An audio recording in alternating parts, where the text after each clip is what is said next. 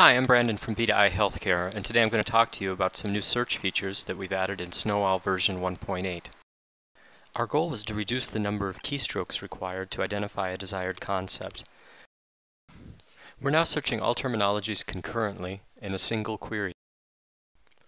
We make use of global history to increase the rankings of commonly used concepts.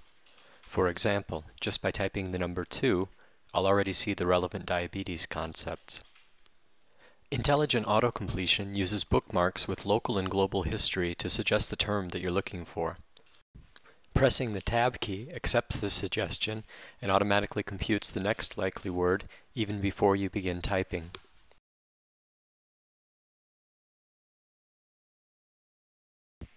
Here we see a concept that was set to inactive because it's a duplicate. Let's see how the search widget works in a reference set editor.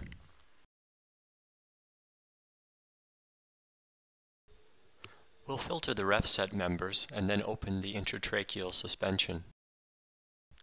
The search widget works with the underlying concept model, which means that only concepts that are valid for this concept's has formulated route relationship are available choices here.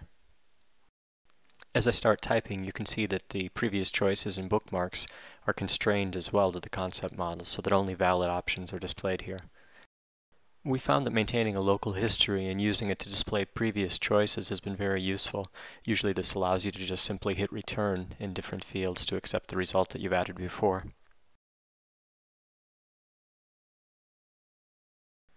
We've always allowed bookmarking concepts. Now we also display them prominently during the search. Here, if I search for para, you can see the matching bookmarks as well as previous choices that I've made. Underneath each category, you can see the number of exact matching results. Exact matches are displayed in black, and approximate matches are displayed in gray. Pressing Ctrl 4 displays additional results.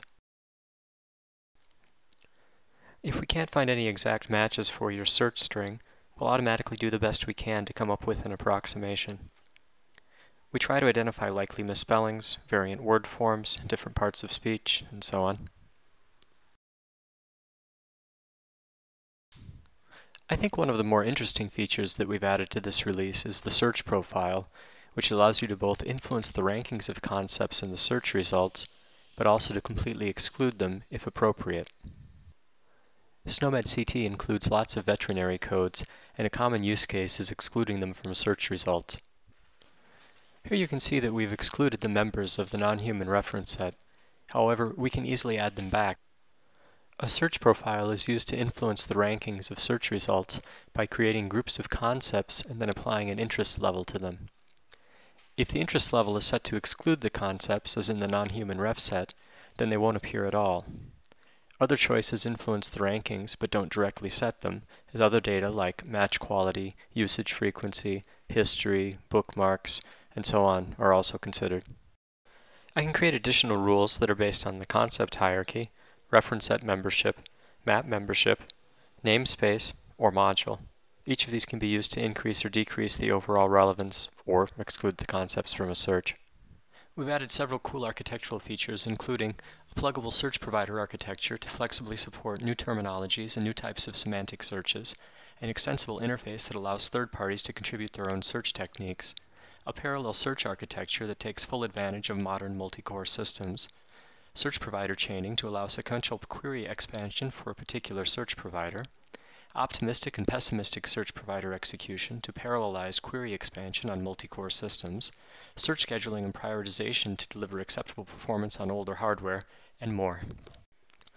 Now we can see our bovine search is run again with 267 results instead of 158. Also notice that the cow-related concepts are now closer to the top of the results, since we indicated that the non-human ref set has above average interest to us. Thanks for watching. Please drop us a note if you have any comments or questions.